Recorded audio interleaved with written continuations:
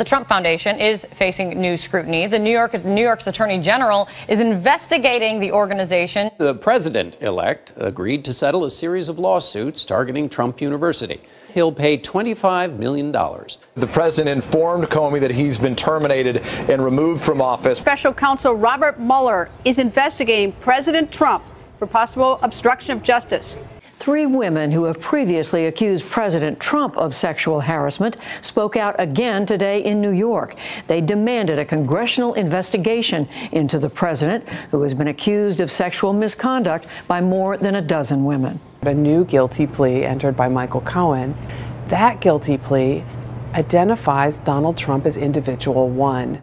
The Wall Street Journal story about the Trump Inauguration Committee and its spending being under criminal investigation by the feds right now.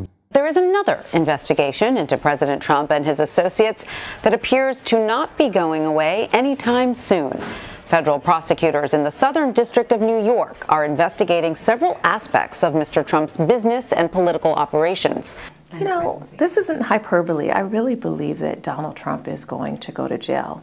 The powerful House Ways and Means Committee chairman issuing subpoenas for 6 years of the president's personal and business tax returns. Could you charge the president with a crime after he left office? Yes. A federal judge is ordering President Trump to pay $2 million to a series of nonprofit organizations, part of a settlement in a lawsuit that alleges the president misused his own charitable foundation. House managers formally read the charges against Mr. Trump, who becomes just the 3rd president in American history to face a Senate trial. The other news this Friday night at the White House, the Lieutenant Colonel Alexander Vindman fired and escorted out of the White House. Why did Deutsche Bank loan Mr. Trump $2 billion at the same time other banks, including all U.S. lenders, were not willing to do so?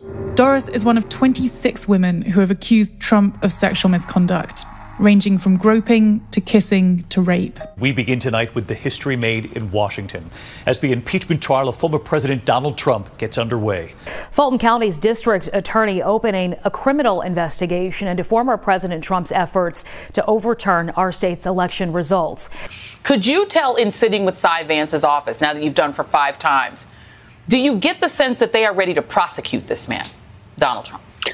I suspect the indictment will probably be sooner than later. There's more trouble on the horizon for the Trump Organization and potentially former President Donald Trump. His company is now under criminal investigation by the New York State Attorney General. I think Donald Trump is going to flip on all of them. What do you think about that, including his children? I really believe that Donald Trump is going to turn around. You always get shocked when I say things, Joy.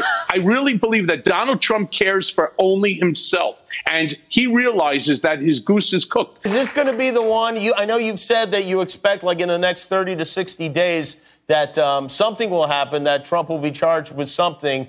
He's in trouble. Alan Weisselberg's in trouble. Weisselberg's kids, Matt Calamari, Rudy Giuliani, they're all in trouble. The expression flip implies guilt. I mean, why would Trump say, oh, he won't flip? Of course, a flip, that means he's got something. Then he deserves to go to jail for a long time. The House of Representatives voted today to form a special committee to investigate the January 6th attack on the Capitol. 7 U.S. Capitol police officers are now suing Donald Trump and Trump associates. Donald Trump could be facing more legal trouble. Multiple reports tonight say the Westchester DA opened a criminal investigation into his financial dealings at Trump National Golf Course in Briarcliff. Prosecutors in New York are reportedly looking into whether the Trump Organization broke the law by purposefully giving tax officials low property values for some of its buildings. Should we expect to see actual indictments before the new year? They are going after Donald. They're going after Don Jr., Eric, Ivanka. They're a whole slew of individuals, family as well. Right. The top financial regulators on Wall Street are investigating Donald Trump's new social media venture. The National Archives has asked the Department of Justice to investigate former President Donald Trump's handling of White House records. 2 prosecutors in charge of the Manhattan District Attorney's investigation into former President Donald Trump have suddenly resigned. CBS 2 political reporter Marsha Kramer live in our newsroom now with the latest. Marsha. Sources say the prosecutors called it quits over differences with the new district attorney, Alvin Bragg.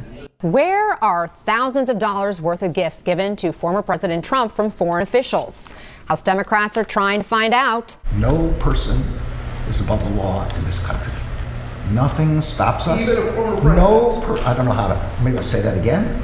No person is above the law in this country. I can't say it any more clearly than that.